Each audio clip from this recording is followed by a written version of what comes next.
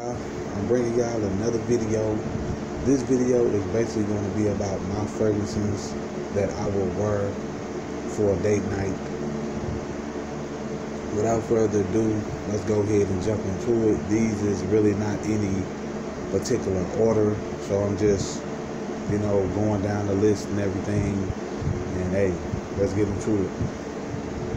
First up, I will wear Perry Ellis 360 Red for a date night. Oh man, it smells so good. A lot of people compare this to Acquadigio. Smell real good. Perry Ellis 360 Red. And I will also wear, on a date night, I will wear my Wanted. Smell real good. If I have to compare this to anything, I would compare this to the 1 Million Lucky by Paco Rabanne. If I can compare this to anything, I will compare this to that, and I will also compare this to Invictus, that came out 2013 by Paco Rabanne. This is Wanted by Zara. It smells so good and sweet, and man, you can wear this in the daytime, nighttime, summertime, wintertime. I wear all my Fergusons 365. And I would wear this on a date night. My 1 Million Lucky by Paco Rabanne.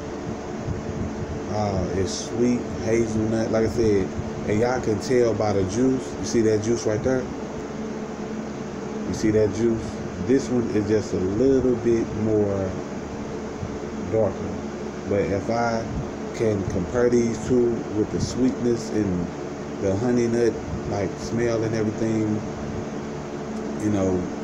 definitely kind of similar, favor one another with the chrome and the gold and all that, definitely.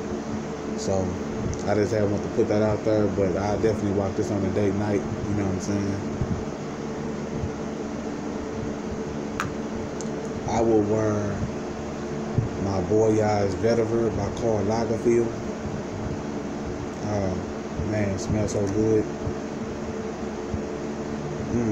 This smells real good right here. I had this for about a couple of weeks now, so I ordered this off of Fergus.net. But I can pull this off on a date night. This Voyage Vetiver by Karl Lagerfeld. Yeah, nice right there. And another one of mine is Mamba by Liz Claiborne. Yeah, I definitely rock this. You know what I'm saying? I wear about 4 sprays. 4 sprays of this. That's all I need. You know what I'm saying? 2 to the neck, 1 to the chest. You know what I'm saying? About 3-4 sprays on this. Not bad. We don't need that much, cause it's strong. It's real strong. Oh man. So I picked this one up at Ross, and for about $17 and some change. One bag. And my signature scent, which you all know, is Dior Sauvage EDT that came out 2015.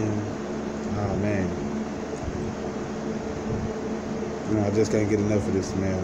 This is so hated in the fragrance community. Not by everybody, but by some people. But hey, it's in my collection. It will be in my collection. I will never run out of this. I will try to find the biggest bottle that I could find of this. You know what I'm saying? But this I picked up at Macy's when I first got back into fragrances. This was $115, $116 and some change. Man, smell good. That spicy note, citrus note, woody note. Oh man, smell good. And last but not least, I will rock Curve Crush on a date night.